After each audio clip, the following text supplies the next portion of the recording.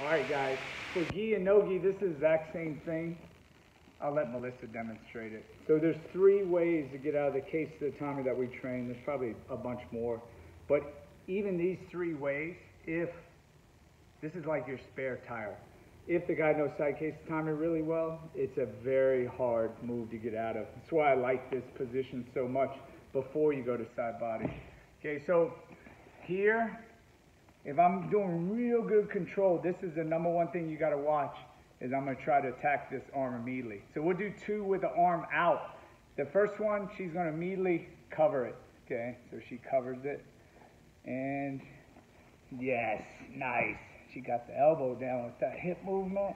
And yes, and you got a bunch of different submissions you can do from that one that we went over. The second one, arm out. Okay, I'm here. She can't get her elbow down. She creates a frame to bring to her leg, and it's a nice choke here. And number 3 that we went over, the arms in like this. Okay, so I got all my pressure here.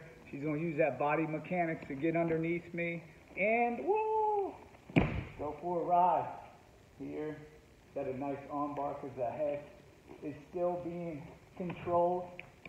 Okay, so those are the 3 we went over, gi and no gi. Plus we warmed up with single X guard. So if you missed a week, come in. I'm sure some guys will show you. But remember that spare tire theory. Think about it. Where's your spare tire? I bet you half of you guys don't even know. Even more so, where's the spare jack? The spare tire jack.